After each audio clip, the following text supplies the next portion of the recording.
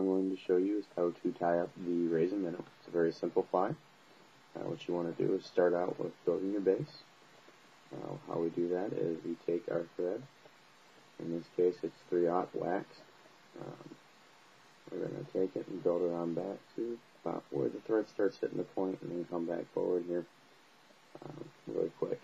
Next, you're going to take your eye. The eye that I'm using for this particular one today is a medium lead eye, but you can use B-chain, mono, really any type of eye that you'd like to use for this. So I'm going to tie that in by figure eighting it. And one thing that I do like to do on mine, once I get them in there fairly good, I like to wrap them underneath and actually lock those figure eights in just by going up and down around underneath the eye here. I feel like that holds the eye in straight and really good for me, since smallmouth are pretty voracious eaters. Next thing you want to do is you want to take your rabbit sunker. This is your smaller rabbit sunker, not your large 1/4 inch or 1/2 inch thick rabbit sunker. Actually taking and shaving a lot of the hair off of the hide itself. The reason we do that is so we have more, that way it cinches down a little tighter. What we're going to do is you want to take the rabbit and put it on the eye upside down. What we're going to do is actually wrap it in nice and tight to the eye a couple times just to get it in there for you. Okay. Now, next you want to actually pull it a little bit and then fold it over and lay it down on the hook like so. And then you're going to take your thread and then tie it nice and tight now. These are extremely tight wraps. If you need to do a little straightening and you want to actually shove it up into the V or the Y in the eye there. And then cinch that down really, really tight. Next, what we're going to do is we're actually going to put our top coat of our hair on. I'm actually using a synthetic material called EP Fibers. This is their white or their pearl. Will work as well, but I like the white. What you want to do is you're going to put it on just like you do your fuzzers. You're going to wrap your hair on to the nose of it and pull it tight. And we're going to wrap this on in. And I actually like to take the white and come behind it and pull it tight. What that does is kind of kick the fiber up a little bit. That way it's up off of the rabbit zonker strip. Come back up. If you have any fibers out into the head area, go ahead and trim those up as well at this time. Next thing we're going to want to do is we're going to flip the fly over here. And we're going to, this way we can work with our other colors that we're going to be using here for this. The next thing I'm going to take is my flash of blue on my accent. In this case, it's going to be black. I'm going to use a fairly heavy lateral line on this fly. So I'm going to want about 7 or 8 strands for this. Cut it about 2 times the length of the fly. What you're going to do is you're actually going to take the flash of blue or the accent, whatever you choose to use, and wrap it around the thread.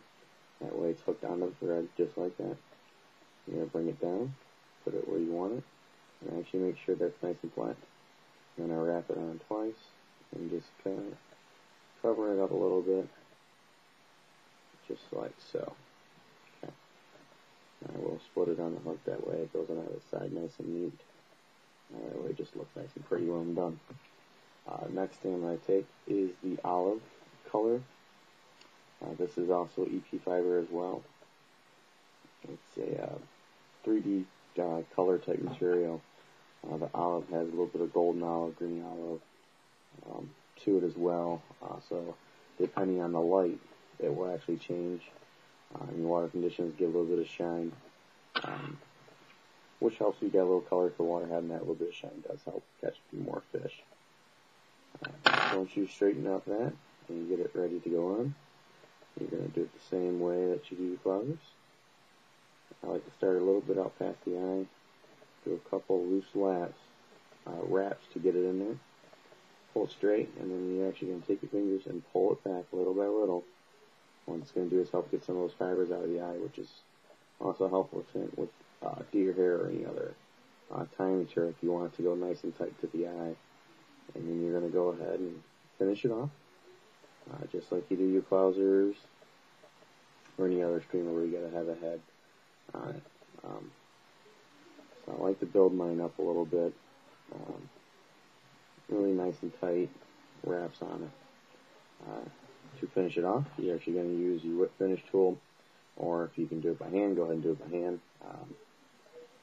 I tend to break my thread too often, so I prefer to use the tool. Go ahead and just finish it off with your knots here. And you're good to go. I like to do 2 whip finishes on mine. Personal preference, some guys will do 1, some guys will do 2, some guys will even do 3. Just go ahead and finish it off. Go ahead and trim the thread. Like so. Next you want to take a head cement, Zap-A-Gap, whatever type of glue you want to use, just to make sure it all stays on there. I'm actually using Loon head cement. And I'll actually take it and just brush it onto the threaded area on both sides. And let it dry. And before it's dry, I will take a needle tool and actually place it down inside the eye. Move it around. That way you have a nice clean place to actually tie your hook into. If you have to, go ahead and trim off anything that might be in the way. But that generally is good enough to just make sure you can get your line in there. And there you go. That is the Raisin Minnow. Very simple, very, very effective fly. This is actually made to imitate a certain type of shiner we have on the Raisin in the summer months. It tends to have a very strong hollow back and a very distinctive black line. But I also seen this does mimic a emerald shiner as well fairly well.